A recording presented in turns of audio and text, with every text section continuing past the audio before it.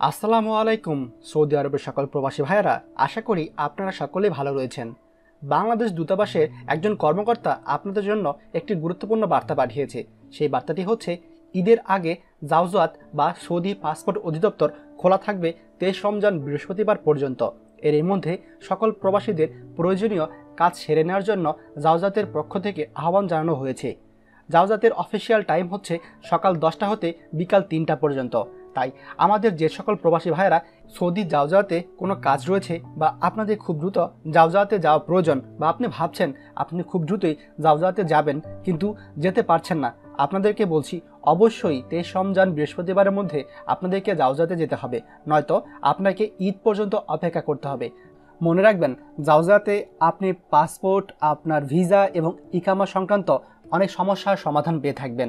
তাই যারা জাওজাতে যেতে যাচ্ছেন অবশ্যই এই সুযোগটি মিস করবেন না।